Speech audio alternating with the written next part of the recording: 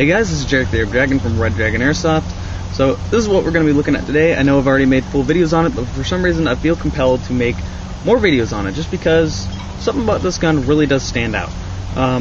Over the years I have really gotten to like the company HFC. They make good, affordable gas valve pistols that are pretty dang reliable, which is a pretty big surprise. Now this one, I chose this one because there's not many Glocks out there. KWA had to discontinue theirs. A lot of other companies discontinued theirs because Glock sued KWA. They won. KWA can now not make Glocks anymore.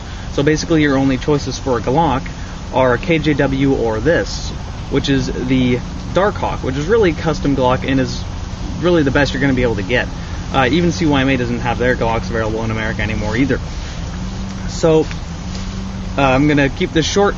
HFC Dark Hawk, very affordable, around $100. If you're looking for a Glock, you can see it kind of has a Glock design with a different little grip, full metal, including the grip. But if you're looking for a Glock, this is really the way to go. So I'm going to be quiet now and let's just shoot this thing.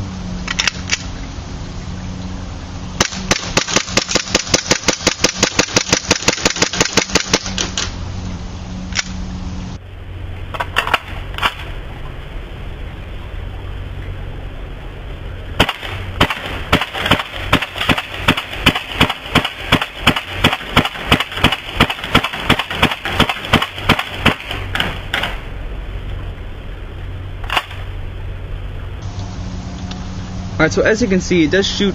It shoots pretty nice. Shoots about 280 feet per second, but that is pretty standard with their gas full valves. And this is not cold at all. Just as fast as I fired it. It's only about 60 degrees right now. Let's see how much gas it has left in it.